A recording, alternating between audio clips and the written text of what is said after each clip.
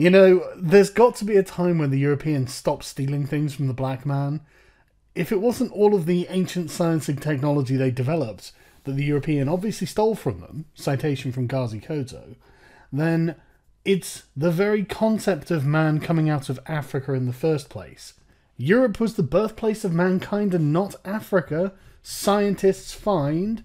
Well, yeah, but these are going to be white scientists, aren't they? White Western scientists using the scientific method that doesn't even account for how a witch doctor calls down lightning. There's a place in KZN, and they believe that through the magic, the black magic, we call it black magic, they call it witchcraft, others, that you are able to send a lightning to strike someone. So can you explain that scientifically? Because it is something that happens. So the history of human evolution has been rewritten after scientists discovered that Europe was the birthplace of mankind and not Africa. Well, you know what the problem here is. Eurocentrism. This is just typical Western chauvinism. Good grief.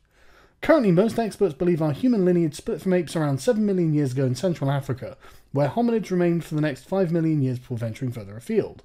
But 2 fossils of an ape-like creature which had human-like teeth have been found in Bulgaria and Greece, dating to 7.2 million years ago. Oh shit.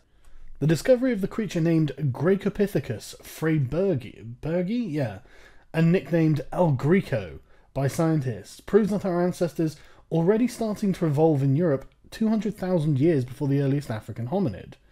An international team of researchers say the findings entirely change the beginning of human history and place the last common ancestor of both chimpanzees and humans, the so-called missing link, in the Mediterranean region. At that time, climate change had turned Eastern Europe into an open savanna, which forced apes to find new food sources, sparking a shift towards bipedalism, researchers believe.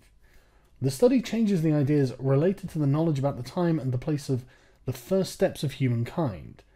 Gracopithecus is not an ape, he is a member of the tribe hominins, and a direct ancestor of Homo. The food of the Gracopithecus was related to the rather dry and hard savanna region, unlike that of the recent great apes which are living in forests. Therefore, like humans, he has wide molars and a thick enamel. To some extent, this is a newly discovered missing link, but missing links will always exist because evolution is an infinite chain of subsequent forms. Probably, El Greco's face will resemble a great ape with shorter canines. Doesn't he look like a happy chap as well? Oh. The team analysed 2 known specimens of Gracopithecus freybergi, a lower jaw from Greece and an upper premolar tooth from Bulgaria. Using computer tomography, they were able to visualise the internal structures of the fossils and show that the roots of the premolars are widely fused. While great apes typically have 2 or 3 separate and diverging roots, the roots of Gracopithecus converge and are partially fused, a feature that is characteristic of modern humans, early humans, and several pre-humans. The lower jaw has additional dental root features, suggesting the species was a hominid. The species was also found to be several 100,000 years older than the oldest African hominid, I'm not even going to try and pronounce that, which was found in Chad. We were surprised by our results, as prehumans were obviously known only from sub-Saharan Africa. This dating allows us to move the human-chimpanzee split into the Mediterranean region. During the period, the Mediterranean Sea went through frequent periods of drying up completely, forming a land bridge between Europe and Africa, and allowing apes and early hominids to pass between the continents. The team believe that the evolution of hominids may have been driven by dramatic environmental changes, which sparked the formation of the North African Sahara more than 7 million years ago, and pushed the species further north. They found large amounts of Saharan sand in layers dating from the period, suggesting that it may lay much further north than today. Professor Bon added, "Our findings may eventually change our ideas about the origin of humanity. I personally don't think the descendants of Gracopithecus died out. They may have spread to Africa later.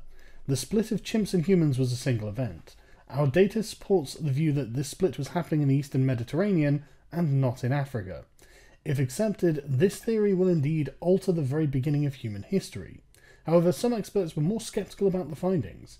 Retired anthropologist and author Dr. Peter Andrews, formerly at the Natural History Museum of London, said, "It is possible that the human lineage originated in Europe, but very substantial fossil evidence places the origin in Africa, including several partial skeletons and skulls. I would be hesitant about using a single character from an isolated fossil to set against the evidence from Africa. Well, I mean, I have no idea what's correct or not about this, but I do know that there are going to be a lot of very pissed off activists if it turns out that man did not in fact come from Africa and in fact came from Europe.